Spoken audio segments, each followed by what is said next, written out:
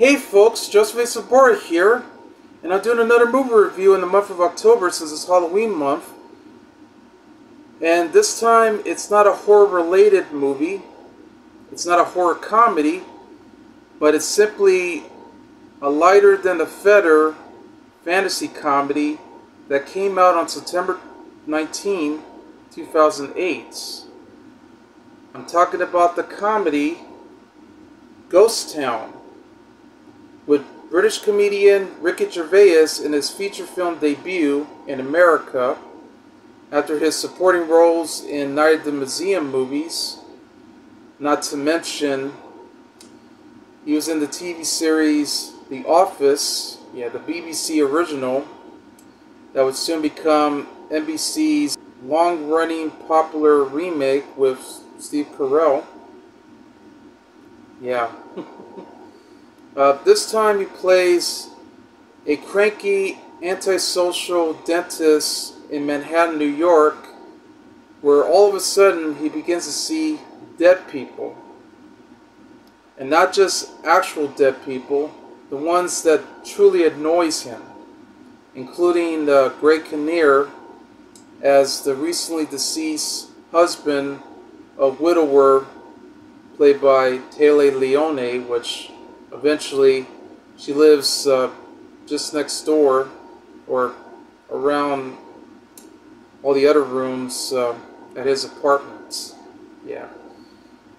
And now this is not a pay request or anything like that, and I usually don't do any requests that much on my channel. I hardly get paid anyway. But because I know half of my friends that I subscribe to have been doing all these pay requests on Patreon and all that stuff. But this is going to be a request to my best friend, who I haven't seen her in a very long time, but I have been receiving all these cards, holiday cards and all, every year. And sometimes, I do send her some gifts, and sometimes she sends me some gifts. It's Mia. Mia Mantegna. The daughter of actor Joe Mantegna.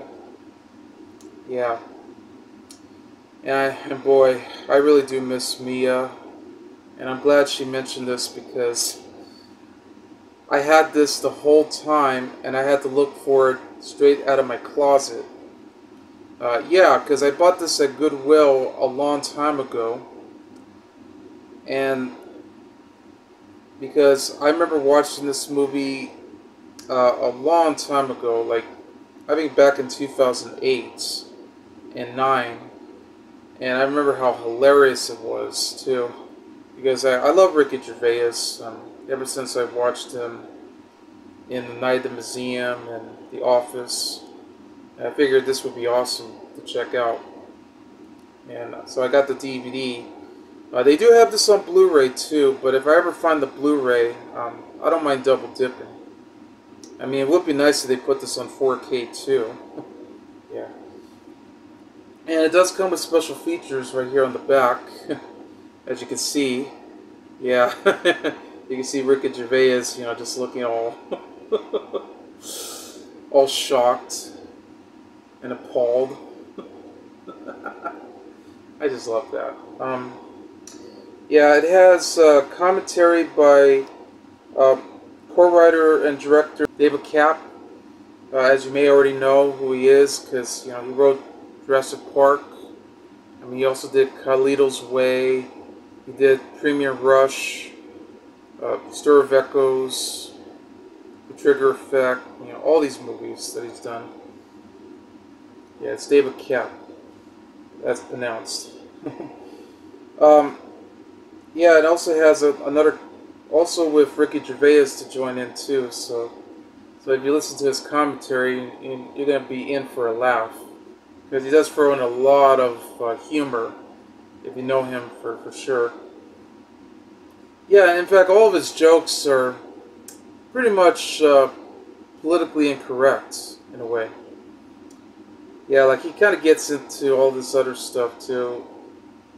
That it's just you're just gonna be laughing your ass off. So there might be some offensive jokes in there, as you can see, but hey, once you get to it, I think you'll know it.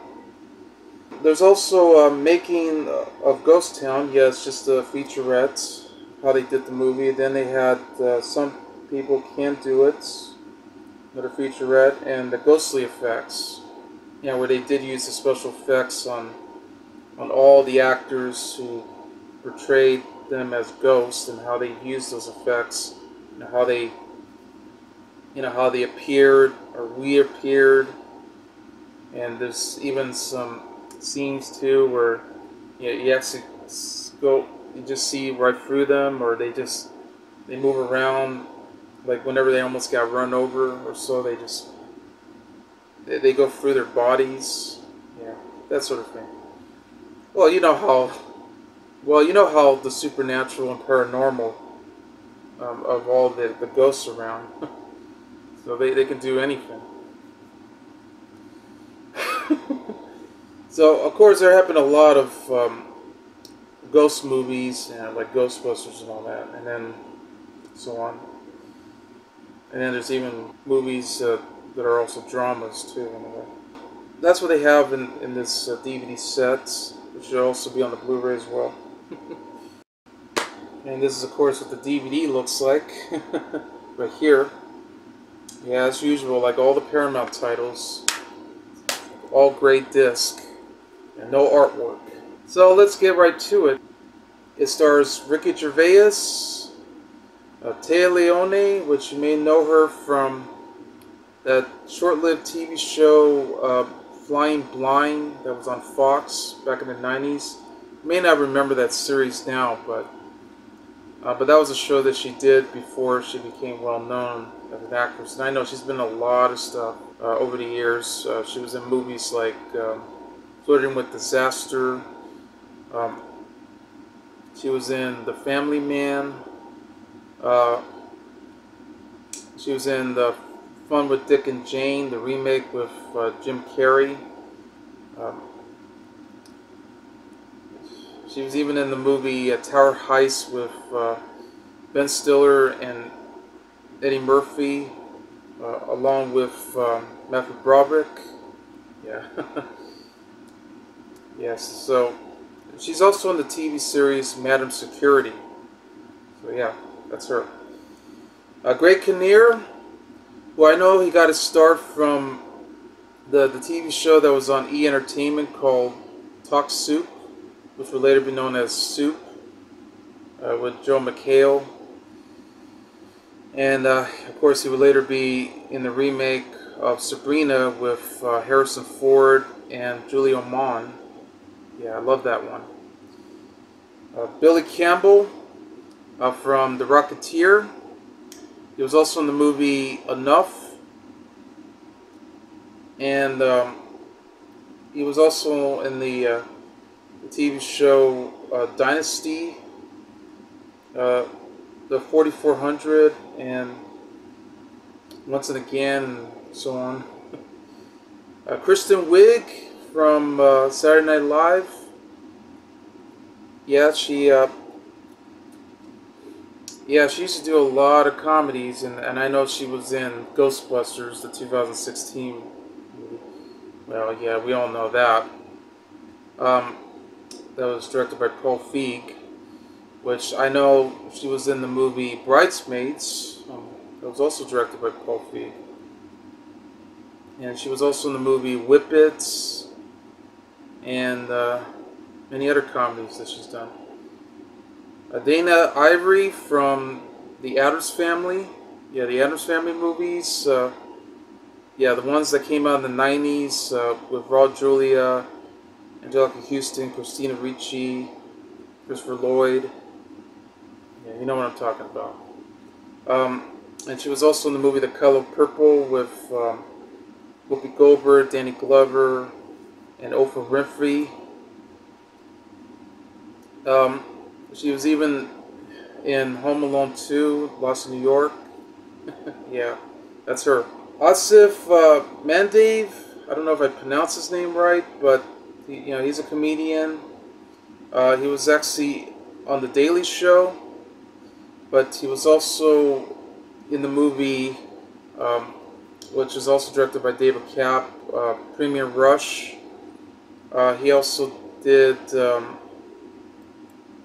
other films too, like The Siege, Die Hard with the Vengeance, Random Parts, Spider-Man 2, Freedom Land, The Proposal.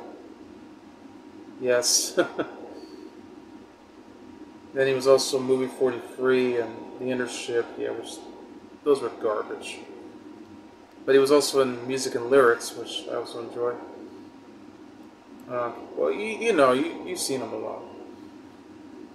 Alan Ruck from Ferris Bueller's Day Off and Speed. And he was also in the TV show Spin City with Michael J. Fox. Yeah. Betty Gilpin, who later went on to do the TV series Glow. It's on Netflix, which of course based on the 80s series that was very popular at the time of women's wrestling. Yeah, before Women of Wrestling, known as WOW, which they brought it back, of course. She was also in the movie The Hunt. Yeah. Brian D. R.C. James, Brian Tarantina, Jeff Hiller, Michael Leon Wooley, Aaron Tveit, Bridget Moloney, and Joseph Mazzarino. Yeah, it's written by David Koepp along with John Kamps, and it's also directed by David Koepp. The movie begins set in Manhattan, New York. We meet a man named Frank Harrelly, who's played by Greg Kinnear. While he was trying to buy an apartment for his mistress, some unknown woman to be exact, yeah, he was on the phone along with his wife, Gwen, who's a professional Egyptologist, played by Leoni. All of a sudden, he was accidentally killed by getting hit by a bus while avoiding narrowly from a fallen AC unit that just came on top of an apartment building from a black couple. So now he was simply a ghost, all alone. He was shocked and appalled about this happening, and it's crazy. A short time later, we meet a cranky, antisocial British dentist named Bertram Pincus DDS, played by Ricky Gervais, who just finished his dental work with a patient who's an annoying woman who just won't stop talking. And she talks way too much. He actually works with his colleague, an Indian dentist named Dr. Faisar, who's played by Aasif Mandvi. So he's about to head back to his apartment. He's not much of a people person. He acts like an asshole and a coward. He's always criticizing them and avoiding them right away. Even makes fun of them too. And he's also very rude too and self-centered. Especially when he didn't even let the elevator open for Gwen, who's now a widower from her recently deceased husband, Frank. Well, even worse, she didn't even let her in the taxi, while it was raining outside. Well, therefore, he was all alone in the apartment. He took 3 bottles of milk of magnesia, all prescribed. He took a cup of the rotten one that sent him straight into the bathroom, taking a major dump. After that, he winds up in the hospital. He meets his self-involved surgeon with no name, but it is indeed a woman who's tan, played by Kristen Wiig.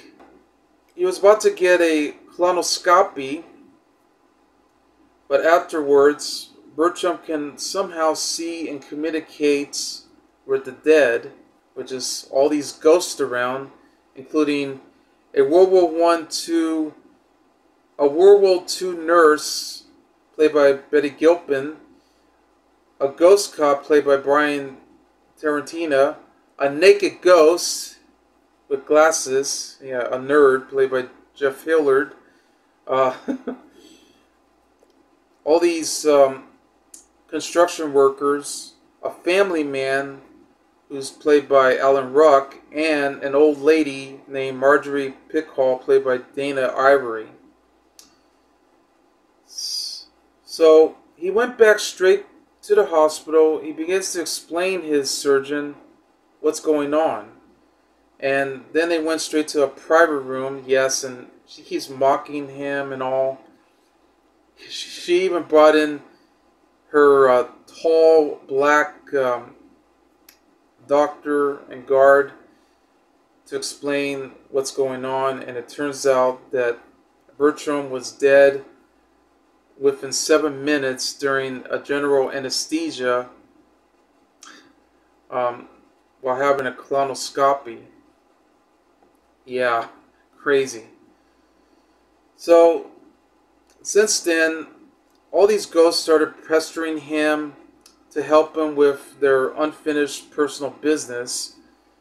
So Frank, which finally spotted him, had promised to keep all the other ghosts away if Bertram can break up an engagement to Gwen's soon-to-be new husband, Richard, who's played by Billy Campbell, a human rights lawyer who thinks he's totally dishonest. So Bertram eventually agrees with Frank, and that's where it leads to a romantic scheme with Gwen from Richard, just using his past cold-hearted behavior behind him, which can be very difficult for him to do for Gwen, because now he's going to start saying all these other crazy, politically incorrect jokes here and there, which he did. And I know it could be really difficult for him to do so, because now Frank's going to try to help him out. But he's always keep making these damn mistakes. However, he had... So yes, even during the lecture that was going around, he then attracts her interest by analyzing the teeth of a mummified Egyptian pharaoh. Yeah, I mean, she does study a lot of these corpses around, since she is an Egyptologist. And she's been studying a lot here and there. So therefore, Bertram did have dinner at Gwen's apartment with Richard, just to explain all this stuff going around with their love life. And then, next thing you know, yeah, they just had a drink and some Italian food here and there. Then she brought her dog around, just started staring, and eventually they decided to take the dog for a walk, maybe to have a drink, because unfortunately the place started smelling. Yeah, they put that smell and all. So now, yeah, they went out for a drink, and then they had to explain about Frank. Turns out because he was drinking some martini and all that, and then trying to explain about his faults, and that's when Gwen found out about his mistress, you know, before he died. And this is where it gets really complicated afterwards, because sooner or later it's going to be the unbelievable truth, which that did happen. I hate that cliche, of course, but what can you do? Anyway, so all this time he tries to make things through. You know, just he's been hanging around with her, and even bought her a present, and that's when she found out what just happened. And yeah, Frank had to, and then Frank appeared, of course, and even though Bertram is, you know, going through a lot of problems, still seeing all these ghosts around. They won't leave him alone. And here and there, and then, yeah, I know they just won't stop appearing. Anyway, she then found out the truth about what's going on. Bertram explained everything, and now he's all alone until he finally begins to solve his problems by actually, talking to his colleague, Dr. Pfizer, about what's going on. Why is he always acting like this and everything. I mean, we also learned that he did have a wife, but it was dead. She was dead, of course. When he was living in England. He was living in London too. So he came here because, well, apparently he wanted to become a dentist. All alone and all. So now he tries to set things right by beginning to fix everything. He's now becoming a changed man. He already solved all their problems, so now they have their finished business for all the ghosts around. Now they finally went back to heaven, here and there. So the only thing that's more difficult is trying to go back to Egypt to explain to Gwen about Frank's problems and all, which unfortunately he lied. But then after that happened, he too got run over by a bus. Yes. And then at this rate, he soon became a ghost. And now Frank eventually helps him out. So luckily, Richard just came by, gave him CPR. So thank goodness he was alive. But he was rushed straight to the hospital. So now, Frank helped him out. He's on his own. So now Frank is already straight to heaven. So after I guess a couple weeks, maybe even a month, he finally recovered from all the injuries that he had. He did get a visit from his friends and all. He did get a visit by a surgeon. So everything turned out quite fine. Even better than ever. But Gwen, unfortunately, couldn't visit him at the hospital because they couldn't allow her to be in. So now he's back at his dentistry. Already working with his patient and everything. And this is when Gwen finally came back, and then Bertram was about to explain to Gwen about what happened when Frank was just a young boy, that he actually had a nightmare, like he was afraid that he was going to drown. Yeah, that's where he lied first, but now it reveals the truth. So by the end of the movie, as a promise, he was going to be able to fix her teeth, so that way she'll be able to smile even better. And he said he'll take care of that. Yeah, there you go. Yeah. It's a very hilarious romantic comedy and a fantasy too. I just couldn't stop laughing every time I watched this movie.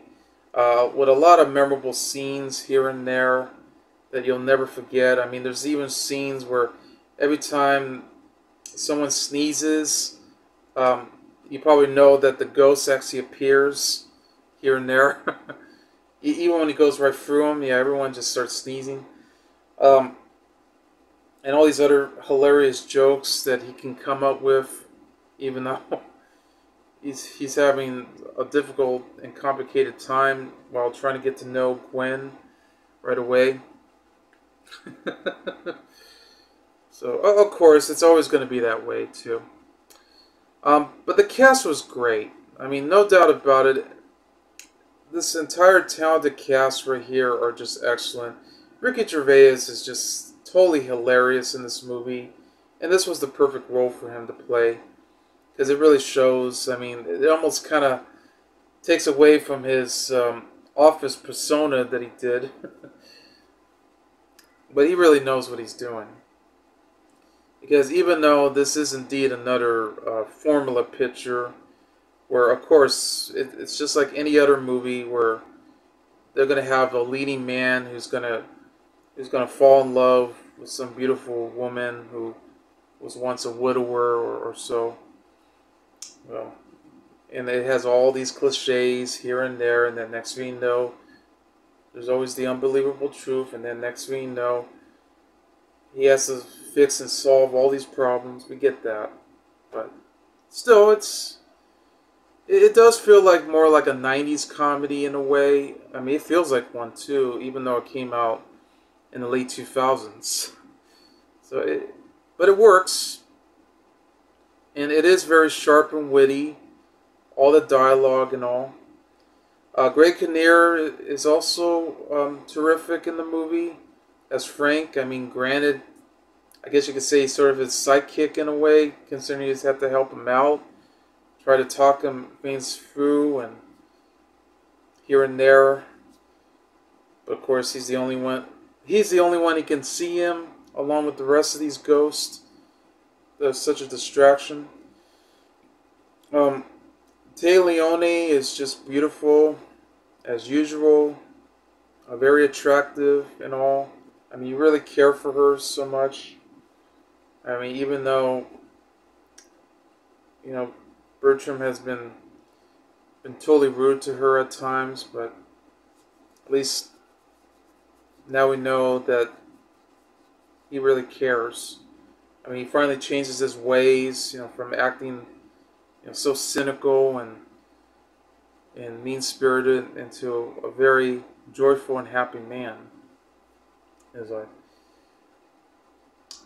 But he was also afraid because he didn't want to ruin Gwen's life at all, since he had to be with Richard. But even Frank had did something stupid too, so we also learned about that. But the rest of the cast were great. I mean, even if they had their small roles here and there, I mean, it's always nice that they pop in here and there while they were going out to several places here, and while, you know, Frank is trying to help Bertram out. The special effects that they use for the ghosts are really well done. They really put a lot of great effort to it, because they know exactly how ghosts can be. You know, they can see right through them. You know, they can move around. If they get run over or any other, you know, it'll go right straight into their bodies. Yeah. So it's so well done for 2008. And it does have a soundtrack with the score done by Jeff Sinelli.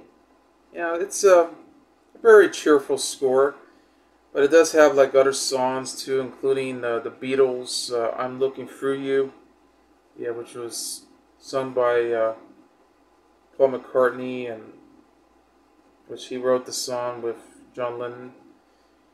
There's also the song "The Heart of Life," which is at the end credits. That was written and performed by John Mayer. Yeah, and there's also a song called "Sideways" by Citizen Koepp. So yeah, you got some great songs here. This was the perfect lead for Gervais, and it's great because after that he got to do the movie The Invention of Lying. Yeah, another American comedy. And then he got to do other stuff too that follows. Even did a stand-up comedy on HBO. And I think he did a series, an anime series on HBO too, as I recall, called the Ricky Gervais Show in there. Yeah. The film could have been a bigger hit, though. It actually opened at number 8 at the box office, making only over $5 million, which at that rate would later go up to 27.1 million out of its 20 million budget. So I mean, it did try to make more money as much as it can, but still, I mean, if it had made more, if it had been at number 2 or maybe number 1, yeah, it would have been a huge hit. Because this is why people need to start checking out movies like this more often. Yeah. There's also this other funny scene in the movie where Bertram had Richard as his dentist patient, where he begins to find out some secrets behind him, while he ends up giving him some nitrous oxide, which at this rate, it's the laughing gas. So that way he'll begin to spread the secrets that will cause Gwen to dump him, which he did. He dumped him for for Bertram. Interesting enough, I'm glad it got positive reviews when it came out. I mean, got an 85% on Rotten Tomatoes. Eventually, they gave it a Golden Tomato for Best Romance Film of 2008, and that's really clever and cool. But I never thought that would happen. But I'm glad that it got some praise and attention, because I think this is a pretty underrated movie. Right away. Yeah, so that's what I love about it. So anyway, that's Ghost Town, and I give the movie 5 stars. I'm Joseph A. Sobora, and I'll see you later. Bye.